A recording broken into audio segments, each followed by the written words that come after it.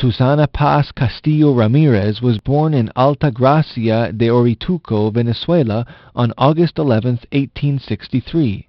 She was the third child of Don Francisco de Paula Paz Castillo and Maria del Rosario Ramírez. She grew up in a profoundly Christian family. At the beginning of the 20th century, Venezuela underwent the Liberation Revolution. Susana was 40 years old and became director of a hospital where she was devoted to the care of the sick and wounded, together with other women who had expressed a desire to live religious life.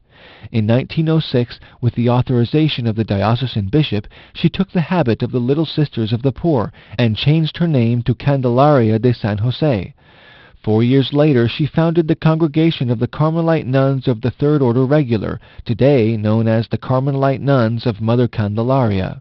She lived her life among the poor and the infirm. She founded various hospitals and schools until her death in 1940 after a long illness.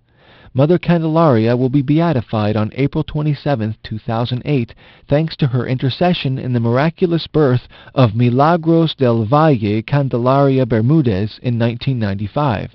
Milagros was declared dead in her mother's womb, and doctors decided to remove the fetus at 26 weeks.